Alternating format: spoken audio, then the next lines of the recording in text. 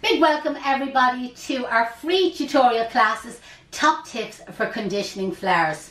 For anybody that hasn't joined us before for these free classes, I do recommend getting yourself a notebook and pen so that you can take down a couple of notes as we go along. Remember, you can always pause this video and again you can re-watch it at a later stage. You can also do me a favour by sharing our video. Again, you will help to kind of like build up our analytics with social media, and again it's getting the word out there. So today we're going to talk about Astrantia. Isn't this just an amazing flower, okay? I suppose the nickname for it, Hattie's pincushion. You know that way when you look at the little flower, like it's all like little pins kind of in a pincushion. And the variety that I have here is called Billion Star White. Write that down, you know that way, because again, it is available in other kind of like shades, but if you're looking for this particular variety. So what time of the year is it available? So March to November is when it's readily available, but you will find like May to October is when it's actually in season, and where you'll find then that the prices are going to be a little bit lower. With all flowers, if you buy a flower when it's in season, it is going to be that little bit cheaper than when it's out of season. It's a real cottage garden flower, isn't it? You know that way. So you know, if you're kind of looking for that, I've just went out to the garden and, you know, gathered a couple of flowers. It definitely gives that effect. And to use it as a filler, instead of your normal wax flower or gyp or solidasker or hypericum berry, again, I just find it amazing. Now, depending on the time of year or what year you happen to be watching this video, at the moment we would find that we have a lot of demand for the colour sage, okay, as in the bridesmaids' dresses are kind of a sage colour. And I would have a lot of students contacting me and saying, like, what can I get? And I said, go, like, if you get that Billion Star White, it kind of has that sagey green off it as well, and it's brilliant to include, even if it's with creamy white flowers or green viburnum or white roses or whatever it may be. Again, it gives a lovely texture and absolutely fantastic shades. But again, it is available in other colours. I suppose the creamy white I particularly prefer, but again, you can get pale pink, you can get dark pink, and you can get a burgundy shade. So again, if you have a bride that has other shades in mind, absolutely. It likes temperatures of 8 to 10 degrees Celsius, you know that way. And you will find then, if you keep it that little bit cooler, you can get up to the 7 days out of it. It doesn't really last out of water, even though I will recommend using it for wedding bouquets.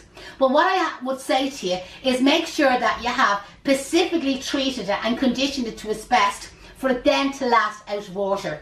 So first of all, it likes flower food added to the water. So again, any of the flower food brands that you have, I suppose Chrysler is probably one of the most popular. It's very sensitive to bacteria and ethylene gas. So like most flowers, remove the plastic. That allows any ethylene gas to escape. And if you have any old flowers in the room, you know the way, remove them. And if you have any old or ripened kind of fruit and veg, get rid of them as well. For anybody that's buying it in wholesale, the minimum you can buy is 50 stems, which is quite a lot. And normally then it's divided into 5 bunches of 10. So that's 10 stems. There we go, there's another 10 stems. Now this is quite dehydrated because it's just in from Holland, okay? I've just unpacked it from a box. And I just want to go through the conditioning and treatment of it that you can see exactly what it looks like. But there is quite a lot of flower here. And again, you can use it in lots of things, like not just wedding work, use it in your flower arranging and use it in your hand-tied presentation bouquets. It's not a great one for floral foam because it has a hollow stem, so it means it's difficult to kind of insert. Then it also drinks a lot of water, and if you're not inclined to top up your floral foam with water, you'll find then it'll go kind of wilty fairly fast. It's a really easy flower to dry, so if you have lots of it left over, so it's a bit like, you know, when you buy in the limonium or the status or the gypsophila and you have stuff left over, all you have to do is tie a piece of twine around the end of it, hang it upside down in a darkish, dry, well ventilated area, and it'll just dry out. It normally takes about 2 to 3 weeks to dry out. It's beautiful with summer flowers. So any flowers that you happen to be using, whether it be anemones or ranunculus or even the helleborus in kind of like winter, springtime, it's an amazing flower. You can wire it up. You kind of get that straw kind of texture to it. And again, once it has been well conditioned, you could wire it and you could use it in corsage work or flower crowns. But I would only recommend doing that the morning of the wedding, because as I said, it wouldn't be the best last around water. So where a lot of flowers, you could do it the evening before. But again, anybody from our module 3, or again, I do have these videos posted up on YouTube, the hydration unit. The hydration unit works amazingly for Astrantia, you know that way, so it's a brilliant technique, and again it can prolong the life of it. So again, if you want to use for wired corsage work, whether it be cake top decorations or flower crowns or wrist corsages, hat corsages, cake top decorations, like anything that you want to use it for, if you first of all prepare it in the hydration unit, and again you'll definitely get the day of the wedding out of it.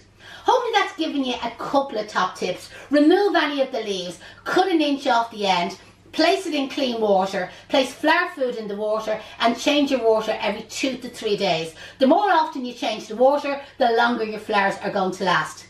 If anybody has any questions at all, post them in the comments below. We respond to all the questions and all the comments that are posted under our videos. Again, if you're inquiring about the classes, why not drop us an email, info@flowerschoolireland.com. And hopefully you'll join us again for more of these top tips and tricks for prolonging the life of your flowers. Again, I'd appreciate if you clicked share. And for any of our newbies, big welcome and hope to see you again. My name is Janette and I'm from Case Flower School.